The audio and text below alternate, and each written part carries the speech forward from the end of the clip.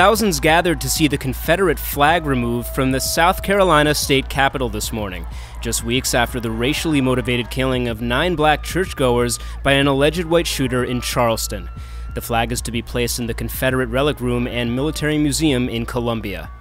This weekend marks the 20th anniversary of the Srebrenica Massacre, in which more than 8,000 men and boys were killed during the Bosnian War. The commemorations in Srebrenica, Bosnia this weekend will see 136 coffins of newly identified victims laid to rest, and more than 50,000 mourners are expected to attend. Following USA's victory in the FIFA Women's World Cup Championship last weekend, New York City hosted a ticker-tape parade today in honor of the winning team. Thousands of fans gathered along Broadway in New York City's financial district to show their dedication, followed by a ceremony outside City Hall. The San Fermin Festival is underway in Pamplona, Spain, highlighted by the running of the bulls, which kicks off the celebration each morning. The traditional event sees locals running in front of a small group of bulls let loose in the town's streets. The world-famous festival lasts through July 14th.